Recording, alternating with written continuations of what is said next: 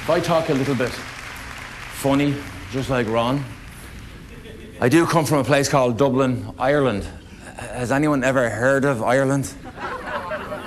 It's a great little place off a long way over on the west coast of Europe.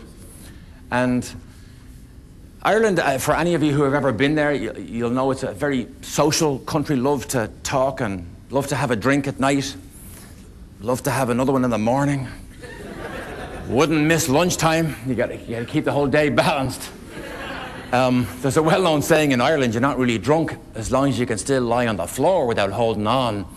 So when I came from a culture like that, it was a bit unusual to go to my dad and say, I wanted to become a professional race car driver.